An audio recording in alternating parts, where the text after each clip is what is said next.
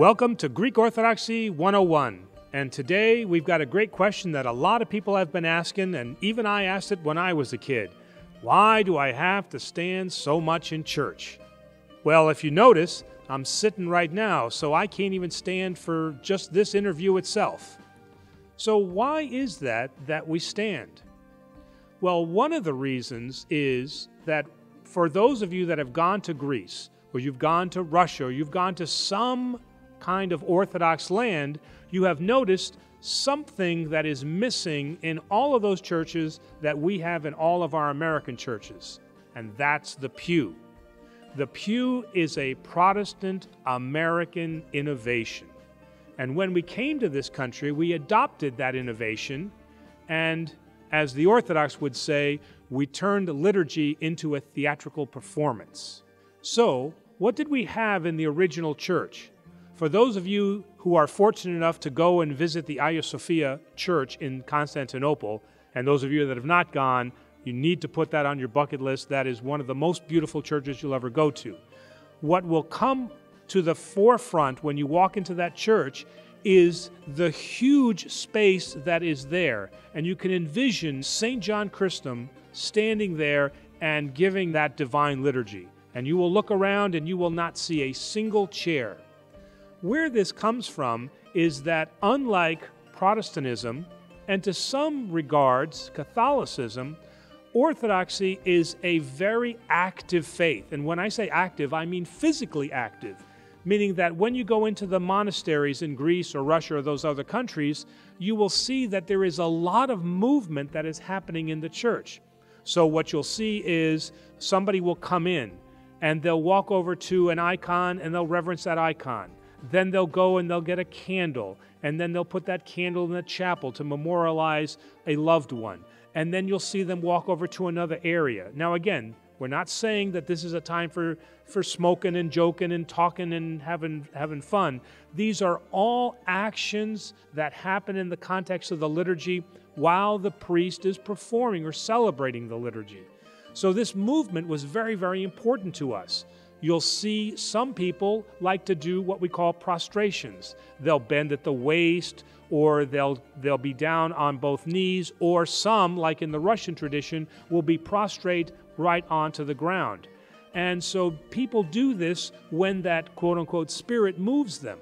So what happened when we came here is that we wanted to blend in. We've got to remember, this is now the early part of the 20th century, and it was not a good thing to be ethnic, so we wanted to copy what it was that we saw around us. And what they saw in those Protestant churches was this idea of pews.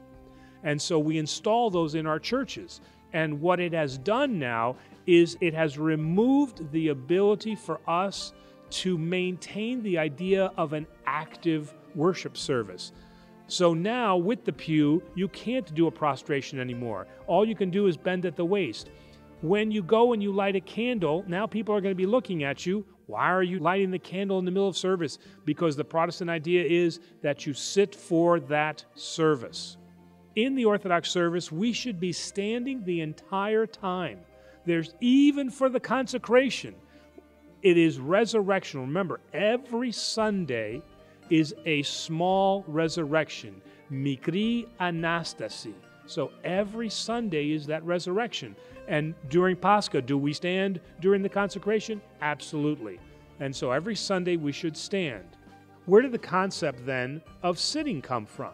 So in the 1970s, the Archbishop at that time made an archdiocesan decree that in order to remember the fact that we should be doing liturgy every day, we will kneel on Sunday during the consecration to remember that act. That is the only reason why. It is an exception to the rule. It is not the rule. And the way we remember standing all throughout the service is when we have Pascha and then the 50 days that follow that up until Pentecost, and we have the kneeling prayers where we remain standing. And remember that idea that we as Orthodox Christians had a very mobile and active worship service. So that's that period that we recall that.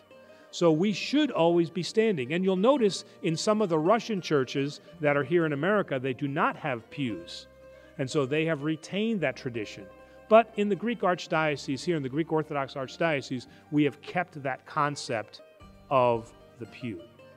So having said all that, what I would like to close with is the idea of somewhat recapturing who we are as active Orthodox Christians during a divine liturgy or another service.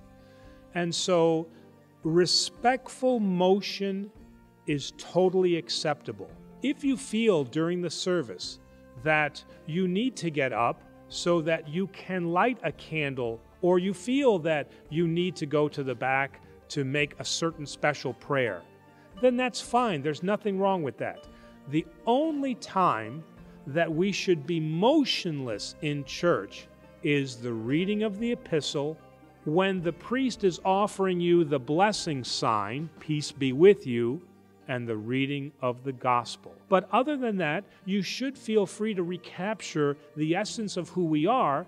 And if the Spirit moves you that you want to light a candle, you need to go to the back to reverence a particular icon, then feel free then to do that. But do it in the most respectable way that you can, without then disturbing others who are also then spiritually and devotionally involved in the worship service.